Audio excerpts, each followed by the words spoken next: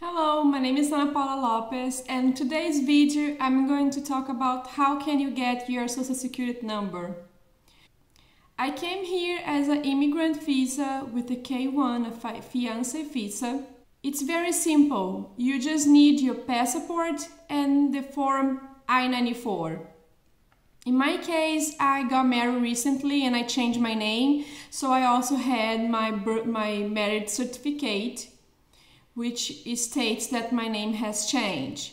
So I did a search on the internet, I found the nearest Social Security office and I went there. I filled the form and they checked my documentation.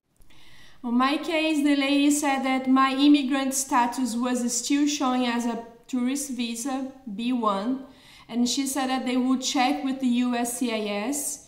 In about 4 weeks I would receive my Social Security card at my mail. So that was it. So if you like this video, subscribe to my channel. Thanks for watching.